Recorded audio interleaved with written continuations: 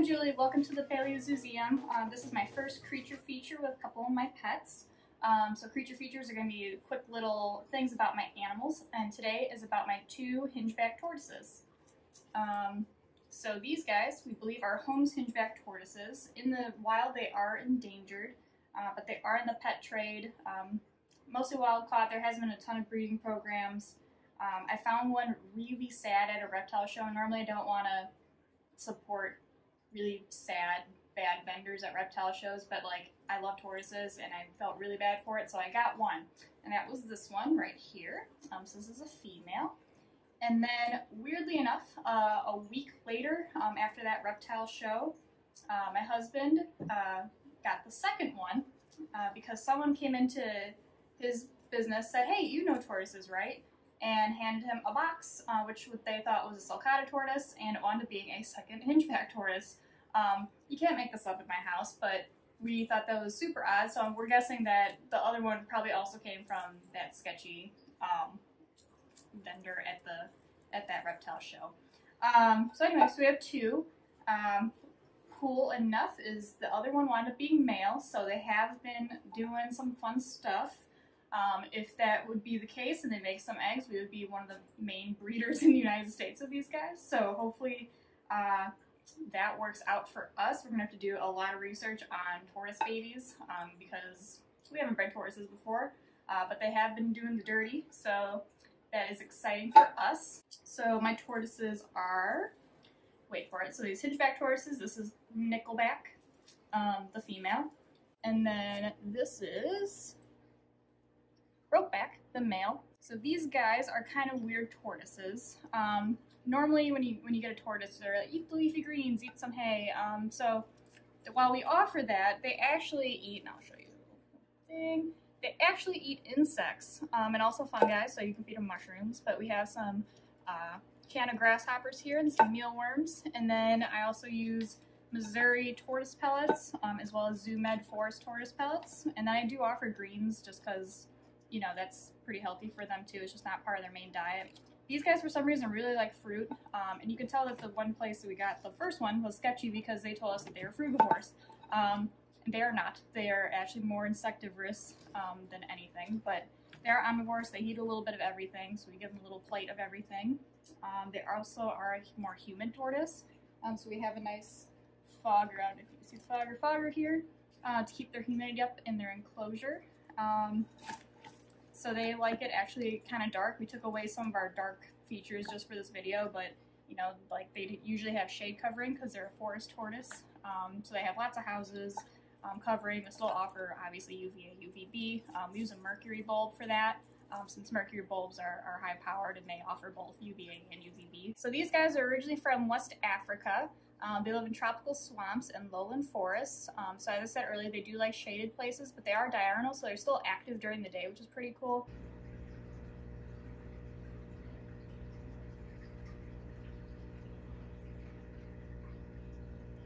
The exciting world of tortoises.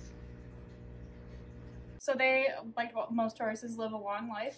Not quite as long as some of the things like sulcatas, but they live 25 to 60 plus years, so hopefully we'll have these two for a really long time. Luckily we have a male and female pair because males are highly territorial and they will try to kill each other.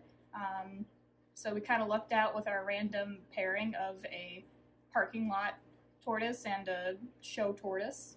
They're pretty neat. We had to build a pretty big enclosure for them just because, you know, they're a decent sized tortoise. They only get around 11 inches, which is not huge but not tiny either. So I can be easily spread out and lay and have plenty of room to move around, and they could just crawl over me if I wanted to. I don't do that, but you know, I could just sit in here and hang with my tortoises if I wanted. So Hinge-Back tortoises, obviously have a hinge on their backs. So the hinge right there allows their carapace, which is the top part of their shell, and the plastron to close together to protect their legs and tail from predators.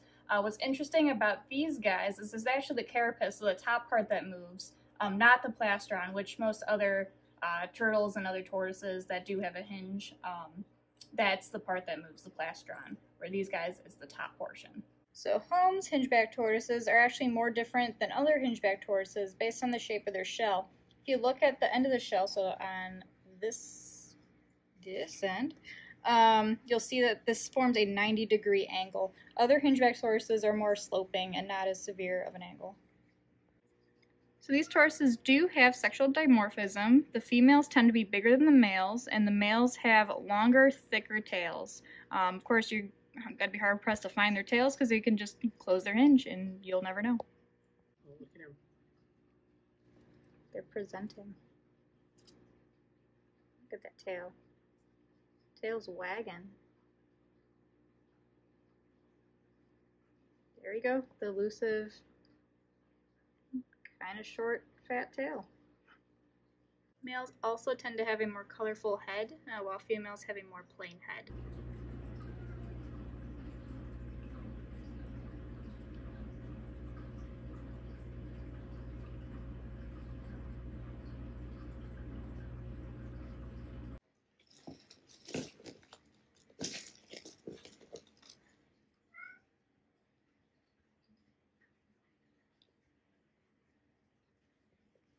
Another difference is the underside of the shell, so females are going to have a more rounded end of their carapace, so the bottom portion. They're also going to have a flatter plastron. Older females can have a little bit of a concave plastron, so this one might be a little bit older, but it is still pretty flat. If you notice, the bottom part of the plastron is actually a little bit more rounded too. It allows for fun tortoise sexy time.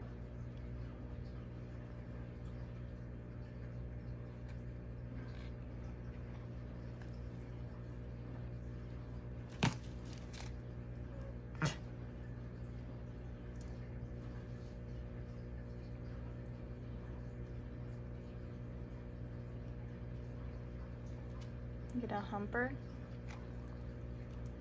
You just mad the perfect strawberry is gone.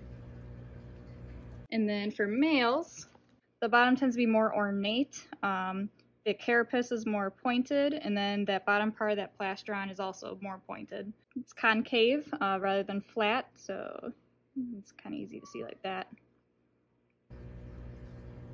So that is the story of how I got my two Hinge-Back Tortoises. One from a sad vendor at a reptile show, and the other abandoned in the parking lot near my husband's work. I hope you guys enjoyed my video on Hinge-Back Tortoises. Hope to see you soon.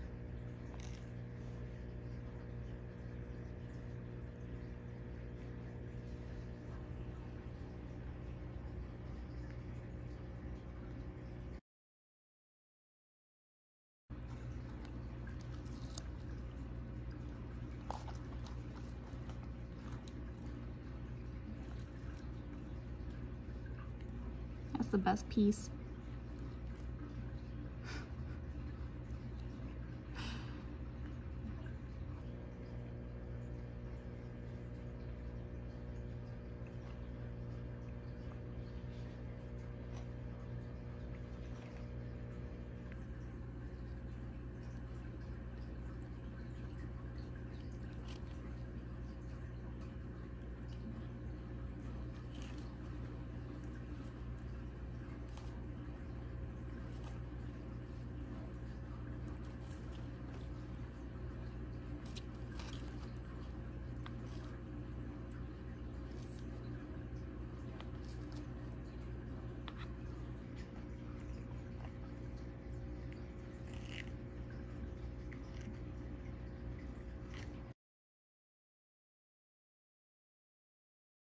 These are my two Holmes Hinge-Back Tortoise. Stop leaving.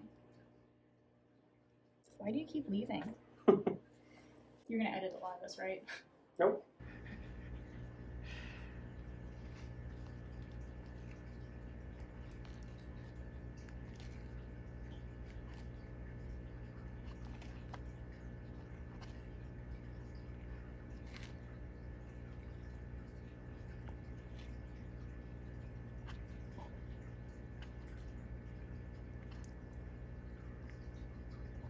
Waiting for that accidental bite. Oh, come on. Go back to the juicy part. Nope. Screw you, bug. I want this fruit.